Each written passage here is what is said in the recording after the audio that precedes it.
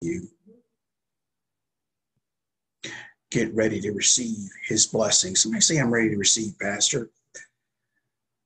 God does not promise you something that he does not keep. He guarantees you the blessings of the Lord that what? Make it you rich and added no sorrow with it. How many have received the blessing and then it caused you sorrow? You've been in a, let me just remind you, you've been in a bad relationship. Oh, somebody. It was a blessing when it started out, wasn't it? But then it became very sorrowful. It caused you great pain and you had to, what? Pray your way out of that thing. But in the beginning, you asked God for it, didn't you? It was a blessing and you prayed God for it to change whoever it was, whatever the situation was, and it did not transpire the way you thought it should have, and it became very sorrowful to you, painful and hurtful. But praise be to God that he is a Savior and that he brought you up, out, and through it, and now you're better for it. In the name of Jesus, you're stronger and you're wiser. You can, oh, glory to God, you can now pursue. Oh, thank you, Jesus. You can now win and not lose. You can now succeed, I say, and not fail. You are blessed. Glory to God. The blessings, what? Of the Lord make it now you rich and added, what? No sorrow with it. You have the experience and the patience and the virtue now to pursue, I say, and win. Glory to God. I don't know where that came from, but that was for somebody. And I thank God for it this morning. Glory to God, saying, let me just go right to the word of God. Hallelujah. And we're going to talk about that double anointing. Glory to God. And how the oil, I say the oil is so important to us in our anointing. Hallelujah. In our and our blessings, because it is the anointing. The anointing is what breaks the yoke. Oh, glory to God. Jesus says, I will take on your burdens and make them light. I will take on your yoke and it will become easy for you. I will anoint you, hallelujah, to pursue, to persist, and to prevail, to persevere. Glory to God. I love the Lord today and every day because of what he does in our lives, how he speaks to us, how he directs us, how when we think we're not on track, oh, somebody, I'm glad that he directs the paths and not me. Oh, somebody have had paths, but they did not work out the way you thought. They didn't mature the way you thought. They didn't happen the way you thought. But see, you need to submit all of your ways, all of them, hallelujah, past, present, and all of those sins. Oh, glory to God, and repent of them, and then let God direct your paths. He will lead you into the righteousness for his name's sake and not yours. Oh, I'm so glad about that. I'm trying, I say to you, to get to the word, but hallelujah, this is for somebody. Somebody say, I received this morning, Pastor. I need it. Oh, I understand, saints of God, I do. Hallelujah. When the Holy Spirit speaks, it is that thing that drives us. Glory to God. And I'm, again, excited about that. So let's just pray real quickly. God, anoint this word. Oh, Jesus. Bless thy people. Oh, thank you, Holy Ghost. Oh, for receiving, and not only receiving, but applying and believing the word of God, knowing that it is miracles in the word of God. Hallelujah. Thank you, Jesus. In Jesus' name, amen. So I want to talk to you today about the miracle of the anointed oil. And I say to you, if you have not received your oil, some of you have existing oil, and you probably need to add to it.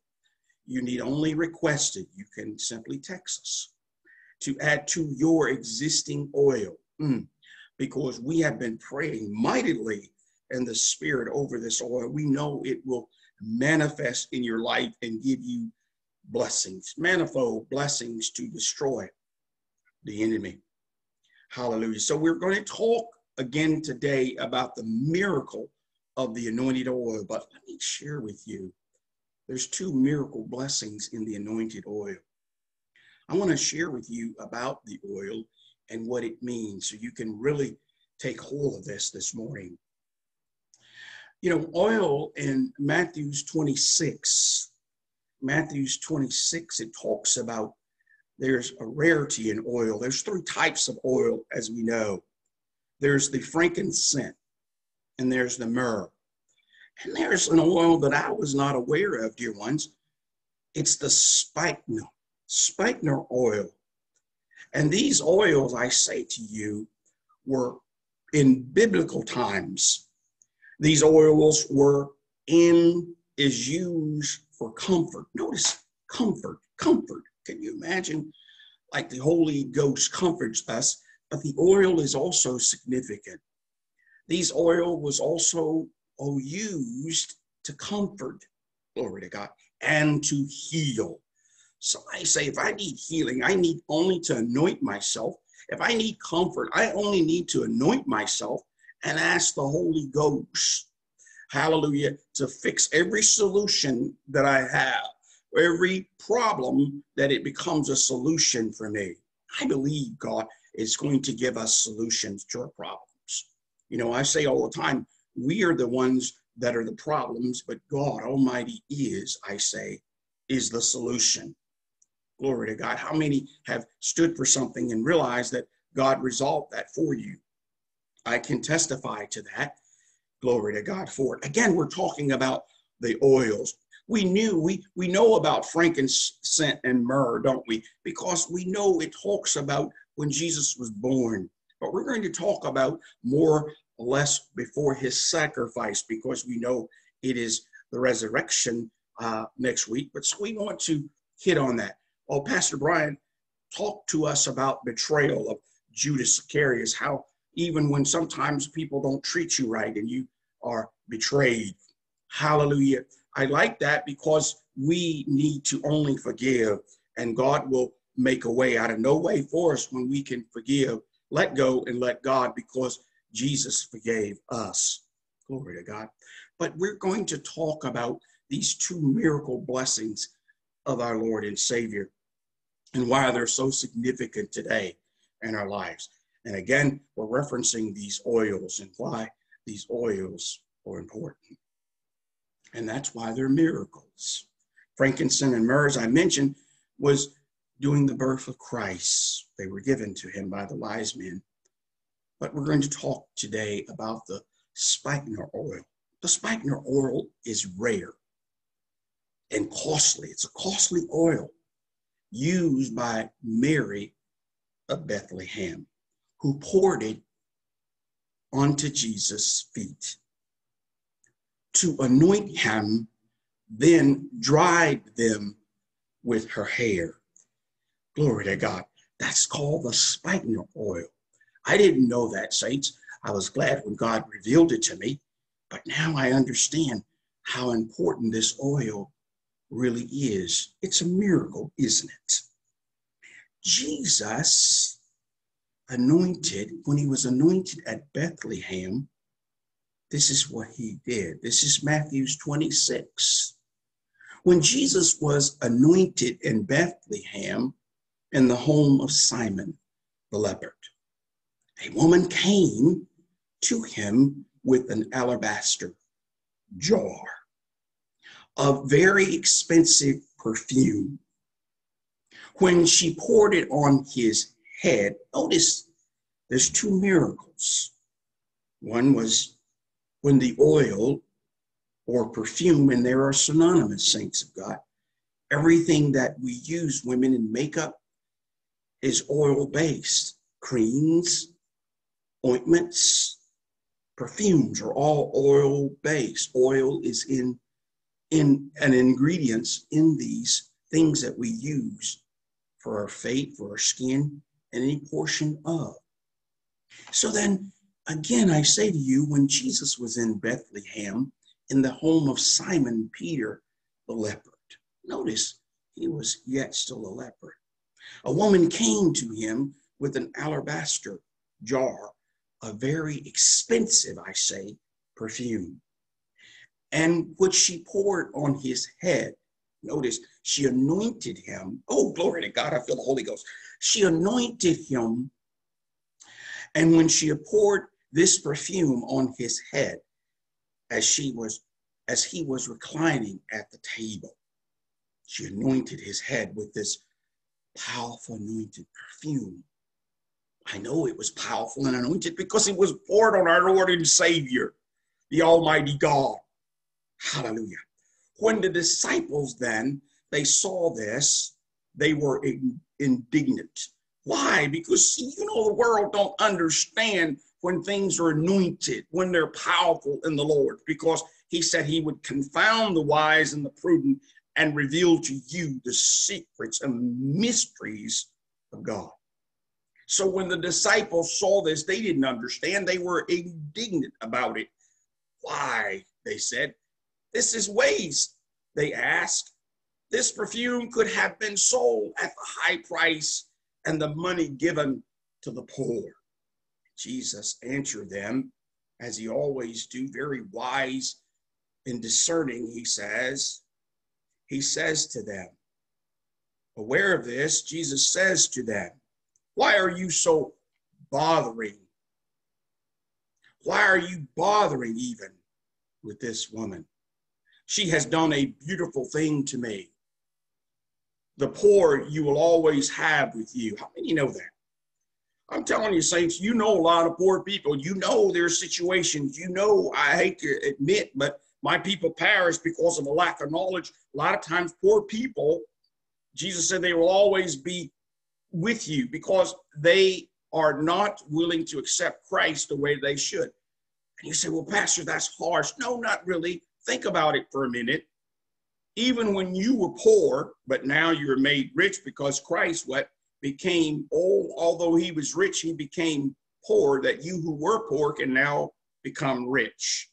Oh, hallelujah. Just broke a powerful yoke because that's scriptural. But here again, your spirit, your Holy Ghost that has come to you and caused you to walk in the Holy Spirit has taken away your poverty. And you say, Pastor, I'm still experiencing bills and whatnot, expenses. Oh, hallelujah. Join the club. But here's the thing. God gives you peace. So that peace itself is a richness. God gives you the fruit of the Spirit. That fruit of the Spirit is rich. God tells you, he says, again, I say to you scripturally, he was rich but became poor, that you who, I say, were poor is now made rich. You who were sick was now made healed. Come on, saints of God. I know some of you understand where I'm going and what I'm saying directly to your spirit. So we understand, he says, that the poor, those that don't know Jesus, those that didn't catch hold when you caught hold. Oh, somebody, you're speaking to somebody who ministered to the prisoners for 5 years. And these correctional centers they were of hardened criminals, murderers even. And I went in and ministered for 5 years. You say, how so, Pastor? Through the Holy Spirit. And their question is always, why are you where you're at and I'm here?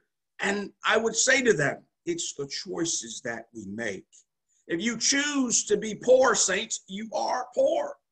So then the poor then will always remain there until they decide to accept Jesus Christ and become rich. Why should they accept Jesus Christ, Pastor? The same thing I've been telling you over and over. Because Jesus, who was rich, became poor, that you who were poor now become rich. So when you accept Christ in your heart and mind and soul, body and spirit, then you become rich. Your spirit, man, begins to give you innovative ideas to become rich. Even when you think you don't have enough, you need only call unto God, and he will supply your needs according to his riches and glory. All of your needs, he says, according to his riches and glory. Jesus never worried about being poor. Hallelujah. We know that the man was rich because he walked around with a treasure. Who does that? Unless you're rich, unless you got money. But even when he didn't have enough to feed the 5,000, he gave thanks to God. He believed God, and God supplied all of their needs according to his riches and glory. Somebody just got that. Somebody just got a yoke hugely broken. So Christ is all in this for you. We're talking about the double anointing. This is just one of the anointings that Christ shows us how he received the anointed oil. Aware of this, Jesus told them, he said to them, why are you bothering this woman? She has done a beautiful thing to me. The poor will always you have with you. So I just reiterate that. But you will not always have me, Jesus says. This is why we fast, we pray. We seek God because we want him with us. When you don't feel Jesus is with you, you need only pray. Go in your prayer closet. Find a place where you and God can talk. You'll find that he will show up in your life and fix whatever it is that is troubling you.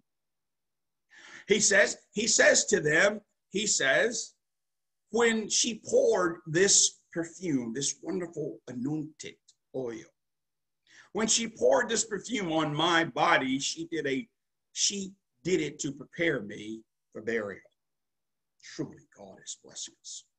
Truly, I tell you, wherever this gospel is preached, hallelujah, is this not the gospel being preached to you today? Say, I receive it, Pastor. Say, I receive it in my heart, my mind, my spirit, and my soul. So then I tell you then the truth. Wherever this gospel is preached throughout the world, what she has done will also be told in memory of her. Oh, glory to God. What a powerful anointed blessing. Is it not? Receive it. Receive it. Receive it in this hand, because now you're getting ready to see another anointed miracle in the other hand. Oh, somebody. God says, I will bless the work of your hands. We pray that he established even the work of our hands with the beauty of his holiness. My God, that is so good. We've talked about how powerful your hands are. You need to anoint them with the oil. Glory to God. You need to be flowing in this miracle blessing of God. You need to have this oil. Oh, glory to God. In the name of Jesus, I say to you today, this is for you. Luke 7, then let's talk about another anointed oil blessing. Now, notice Jesus himself was blessed by a woman with her alabaster jar. My God, my God. Oh, hallelujah. But let's go to Luke chapter 7, because I want you to get this. And let's take off, I say it, verse 36. Here's a woman that was a sinful woman.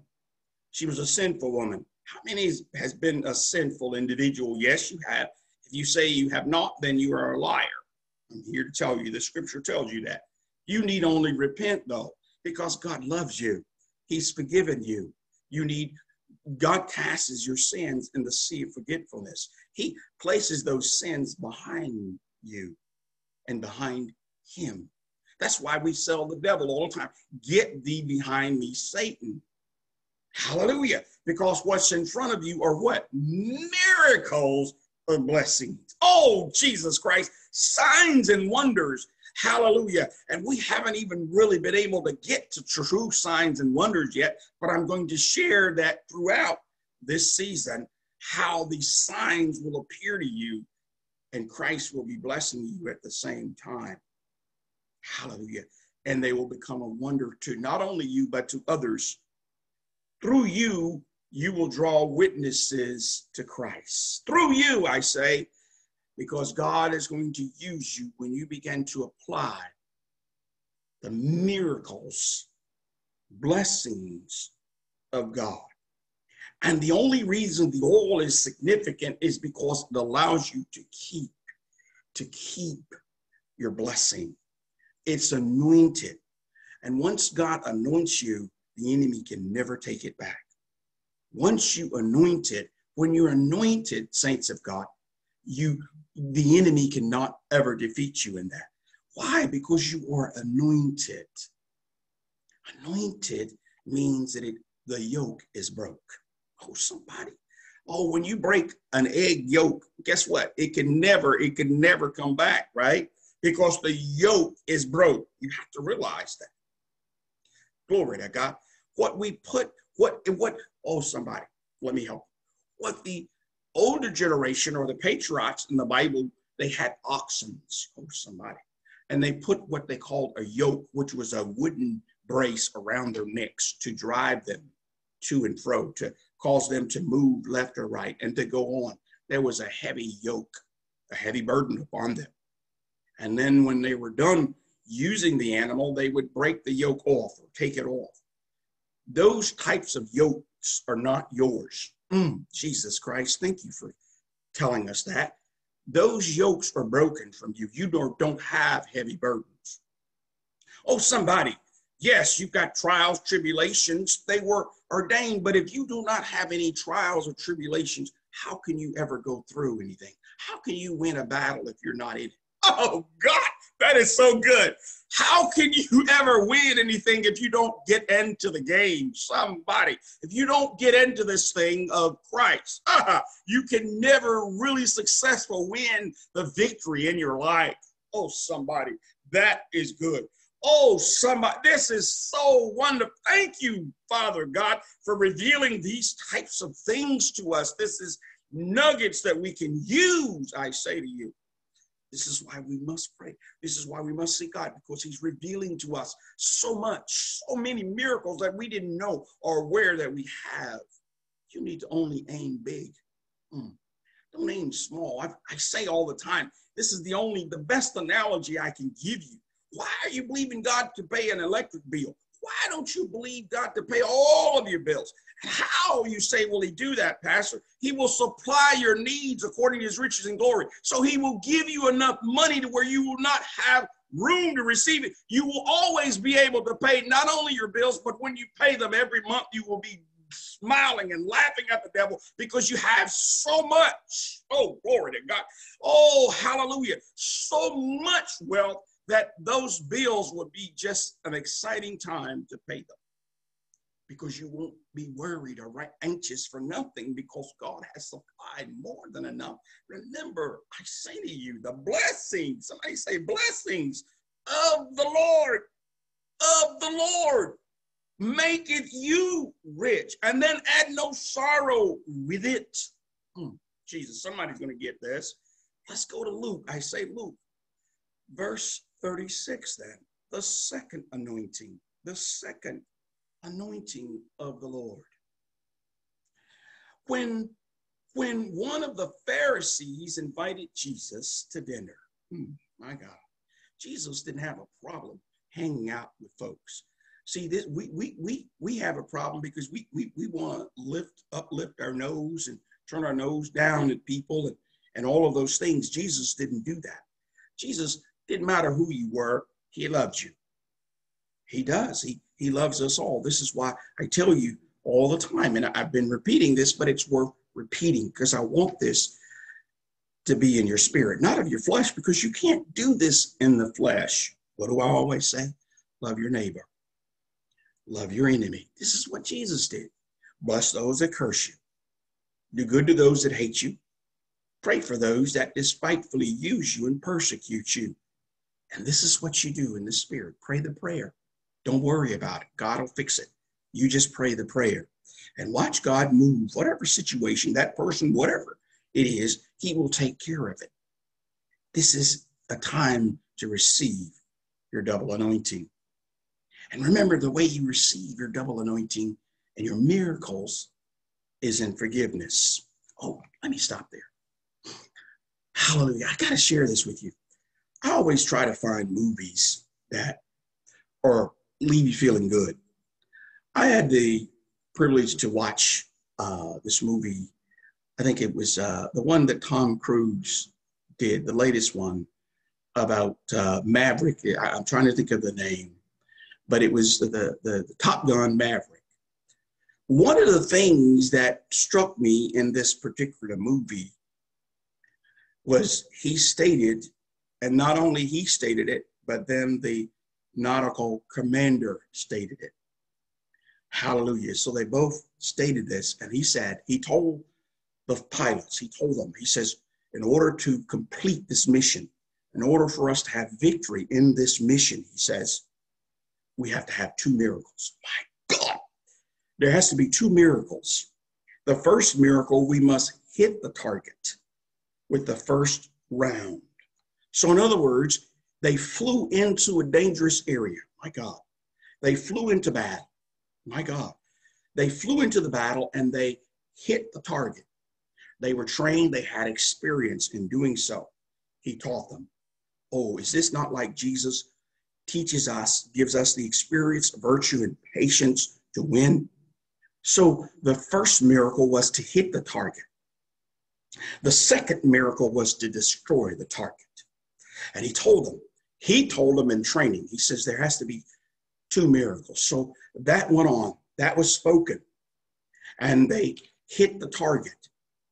And then once they hit the target, the nautical commander who was on the carrier also stated that's one miracle.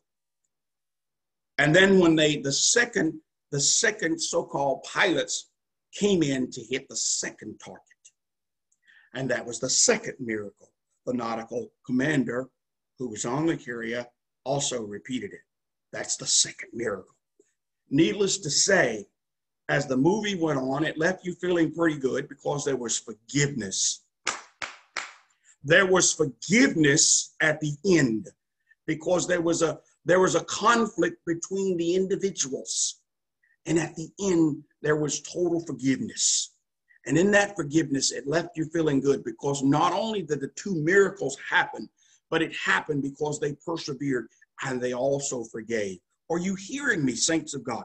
This is what I got out of the movie. It was so awesome to me. It was so awesome to me. I watched it 3 times. My God, because it left you feeling in a good way. Why? Because there was 2 miracles that had to happen in order for them to succeed. So I say to you today, Jesus wants you to know 2 miracles that happened to him so that you can succeed as well. Notice the first miracle was pouring the oil on his head. Oh, let's look at the second miracle then, Pastor. So then this miracle, Jesus was anointed by a sinful person. Hallelujah. When one Pharisee invited Jesus to have dinner with him, he went to the Pharisee's house and he reclined at the table. A woman in that town who lived a sinful life learned that Jesus was eating at the Pharisee's table. Notice this is different this time. And so she came there with an alabaster jar of perfume.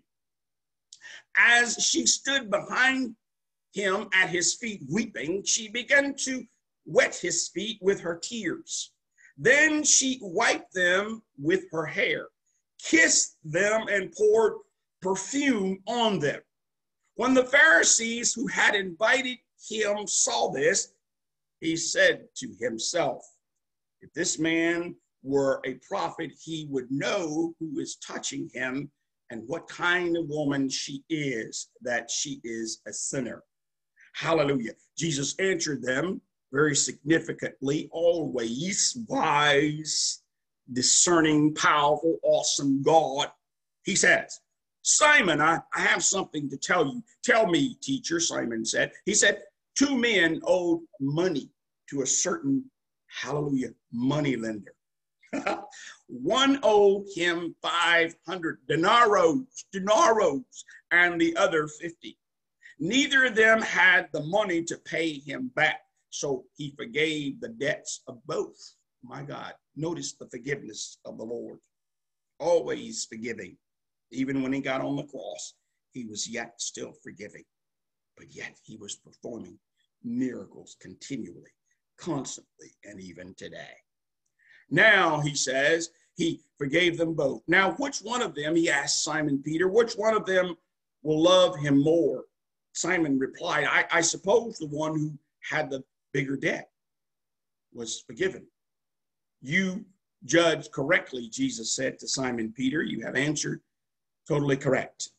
Then he turned toward the woman and he said to Simon, do you see this woman? I came into your house. You did not give me any water for my feet, but she wet my feet with her tears and wiped them with her hair. You did not give me a kiss, but this woman, from the time I entered, has not stopped kissing my feet. Not stopped washing him. You did not put oil, glory to God, oil on my head. Oh, Jesus. But she has poured perfume on my feet. Therefore, I tell you, her many sins have been forgiven, as her great love has shown. But Whoever has been forgiven little loves little. If you forgive little, then you're going to love little. That's why it is good to forgive. We've preached about that and talked about it enough, haven't we? So we begin to really understand the love of Christ. The love of Christ is really forgiving. So anyone that has done you wrong in the past, it is in the past. You can't go back. So forgive, let it go. Move forward, let God. Watch him do mighty miracles in your life then. Are you not seeing the double anointing miracle here? First, his head was anointed with oil. Now his feet is anointed with oil. Then Jesus said to her, your sins are forgiven. The other guests began to say among themselves, who is this who even forgives sins? Jesus said to the woman, your faith has saved you. Go in peace. Saints of God, your faith, then I say to you, have saved you. You need only now walk in peace in the spirit of the living God. Oh, saints, I bless you today as I have blessed you, hallelujah, in the word of God. I pray now that you understand the miracles of the anointed oil. Jesus has shown us how it was used and how it should be used. He's also told you about the comforting that it gives us, the healing power that's in it. We only thank you and we praise God for you that you have received not only this word, but have been edified and glorified by God. It's in the mighty name of Jesus that we pray and we give you thanks. Hallelujah. Glory to God. We thank God in his powerful name and his holy name, and Jesus' glorious and powerful name. Hallelujah. Elder Carl, can you just bless us in our giving and let us know how God loves us through it. In Jesus' name, amen.